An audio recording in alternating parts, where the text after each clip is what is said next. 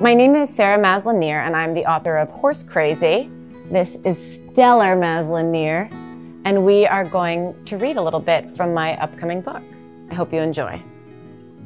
In the decade I've worked for the New York Times, I've reported across the country and around the world. And as soon as I file each story, I do one thing before I head home. I search for the horses. The rider in me wants to gaze at them, stroke them, gallop with them. But the reporter in me has only one goal: to know their stories.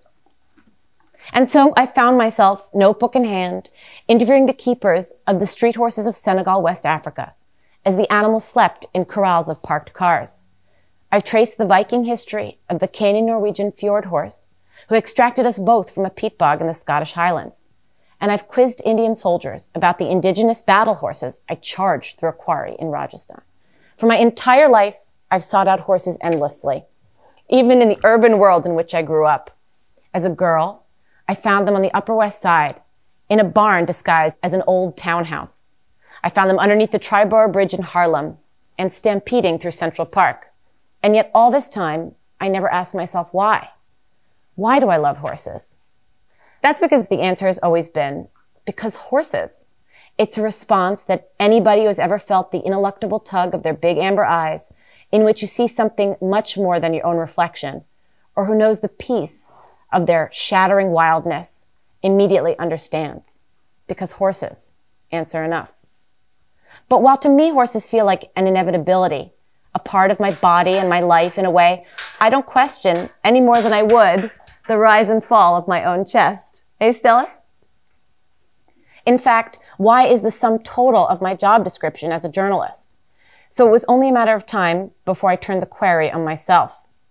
That quest became this book, and it expanded far beyond just me, because I'm not alone. As I sought out the horses, I found they're humans. The two teen sisters who bought a wild pony only to set her forever free.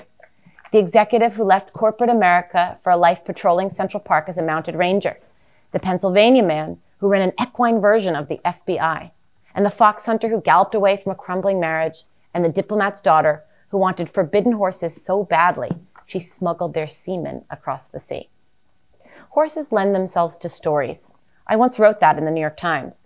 In the United States in particular, horses, their manes streaming, their nostrils flaring, hooves thudding, carry with them something of our projected national psyche. There are over 9 million horses in America, far more than even when they were our only way to get around. They're not necessary at all, yet for some they seem more so. Here, they are the furls of the American flag in equid form, imbued with our narratives of national identity.